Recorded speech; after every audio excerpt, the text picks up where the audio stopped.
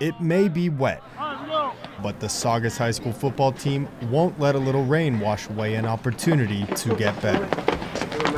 That's really what we're trying to do. We just want these guys to improve each and every day. We don't worry about the opponent. We don't worry about external factors. We just focus on us.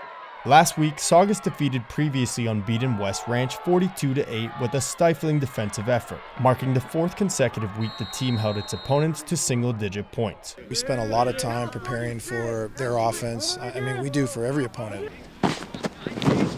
With the win, Saugus is now on the verge of repeating as Foothill League champions after defeating Valencia High School in April and ending their 11-year run. Now, the two teams will face off again this Friday. But this game is no bigger than any other team on their schedule. Our mantra is very simple. I mean, it sounds cliche, but it's true. We really don't care who the opponent is. I mean, the game dictates that we have to play against somebody, but as soon as you start worrying about your opponent, that's when things can go wrong.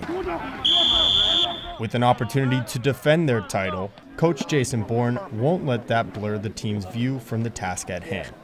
I think when you start worrying about or thinking about that kind of stuff, it clouds the present, and that's one of our big things that we really try to do is be present, live in the moment. It's the players' commitment to the program that Coach Bourne believes has led to the team's success. The young men that we've been blessed with that have come to our program, they've bought into what we're selling. This is a place where we're all equal and we're just here to play football.